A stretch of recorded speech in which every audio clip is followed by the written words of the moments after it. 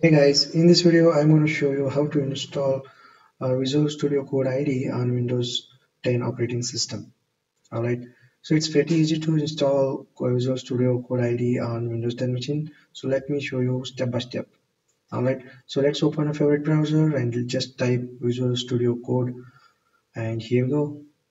So this is the official website, and just click on this link here, and this will navigate you to the Visual Studio website.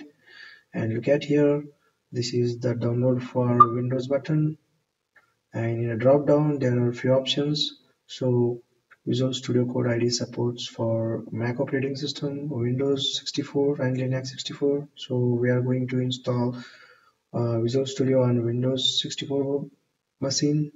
So just choose a Windows 64 here, just click on download icon.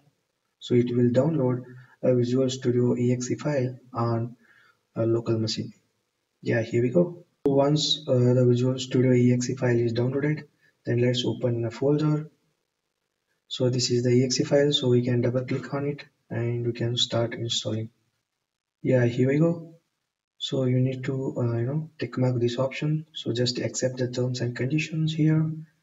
Alright, hit next button, and don't change anything here. Just keep this path by default as it is, and hit next button.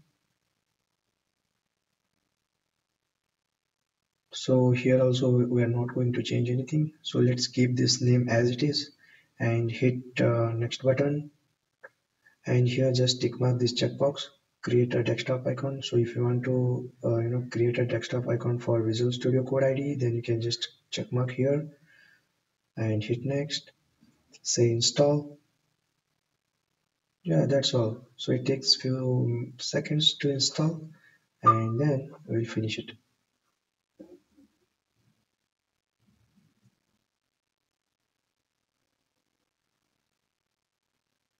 Perfect. Now look at here, we have successfully installed Visual Studio Code ID on Windows 10 machine.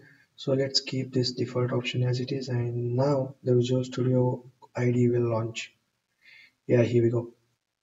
So look at here, this is very friendly user interface Visual Studio Code ID has, and here are the few options. So if you want to insert existing application in Visual Code Studio ID, then just go to the file and open in a folder. Alright, so I'll be covering more videos on Visual Studio in upcoming videos. Subscribe to our YouTube channel. Whenever I will publish your videos, you will get notified. Alright, thanks for watching.